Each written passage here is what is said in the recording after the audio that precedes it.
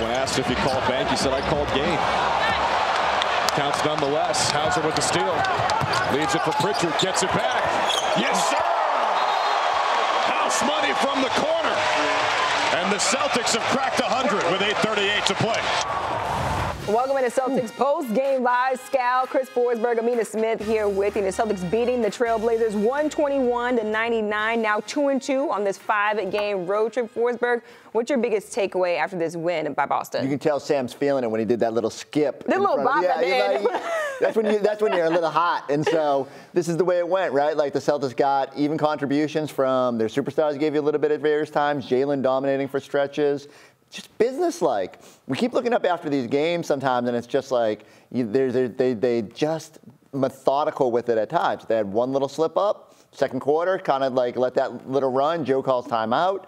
They kind of collect themselves, and they're just business-like to the finish, knowing that front night of a back-to-back, you probably got some rest coming tomorrow. You took care of business. No wavering of energy in this game. Everything was crisp and everything. You know, listen, you don't make every shot and they don't miss every shot. It's just not how the league works. But I just like the way that this team played. The ball movement from the start to set off with the 20 assists right from the jump. Then you talked about the way that in the second half they kept pushing the basketball.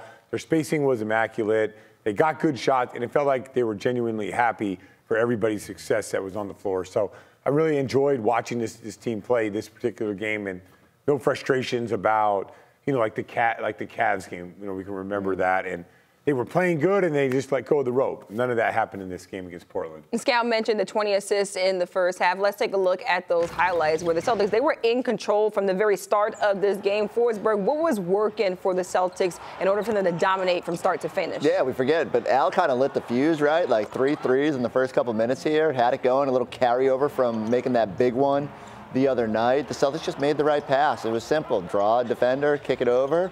They got Sam coming off the screen, getting him going early. Felt like everybody was involved from the jump there and just really set a tone. And once you're sharing the basketball, once you're pushing it, you create easy opportunities. It sort of snowballs from there.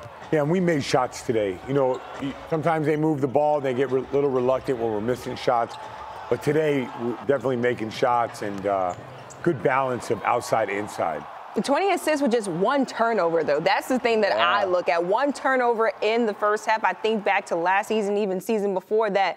We were talking about turnovers with this Celtics team. Scott, how much better has Boston gotten at just protecting the basketball? A little bit has to do with their spacing. I think those years that you mentioned, they played a lot of 5 out. Right now, you'll always see a person in that low dunker position, so the floor is more spaced. You see a lot of these where the ball is moving around. It's always finding a corner shooter. When you put guys in the corner, better space on the floor. Everything is geared around Jalen and Jason to make plays. Well, those guys need space. It's a lot easier to make those reads with the spacing that the Celtics have right now. But with the pace of the game, I was worried that this could be a high turnover game for the Celtics if you just get a little bit careless, but they didn't. They took care of the basketball, and good things happened. Well, we saw him at the top of the show, Sam Hauser. He's with Abby Chin after this win. Sam, congratulations. Joe said pregame these next 2 were going to be tough to close out this road trip. How'd you guys get it done? We just played hard, made the right reads on offense, knew our personnel on defense, and made a lot of shots, so that helps too. You made a lot of shots. Season high 22 points, including 6 threes, some from way downtown. What did that rim look like to you? You know, I had a rough first half, but was able to turn around in the second half. And once you see a couple go, you know, the rim gets bigger and you feel more confident. Was that a little skip you did in front of the Blazers bench? What was that? I'm not even really sure what that was. I was fully immersed in the moment. The reserve unit riding that momentum from Phoenix. How confident is that group right now? Really confident. You know, our job is to come in to bring energy, to do the little things really well, and then sometimes we have nights like this where we're a little bit more involved, and we're always ready when our number's called, and that's how we put the work in every day. Finally, first team in the NBA to 50 wins. How does that sound? It's pretty cool, but we're just taking it a day at a time, not really worried about it. Sam, thank you. Congrats. You're welcome. All right, Sam Hauser with a season-high 22 points. Scout, just how was Sam Hauser able to affect the game, and how did he look in terms of his confidence in this game as well? Man, that ball was flying out of his hands, and you know, the biggest thing for Sam is just understanding where space is and where to go. When, you know, whether that's coming off a screen to relocate, that's guy drives, and you got to be that emergency release valve in the corner.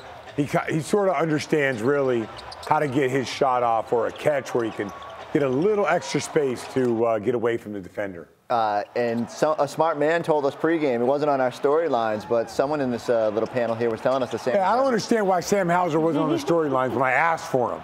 Because I don't know if we had numbers for him. They were waiting to see what the starters were, but you were ahead of the curve. What made you confident that he was going to have a big night? I just felt like our star players were going to move the ball today. Yeah. I was apprehensive about the Jason Tatum over, but I was like, I really felt like Jason Tatum was going to move the ball. So when your stars move the ball, you got guys that make shots. That's where I thought we were going to be today.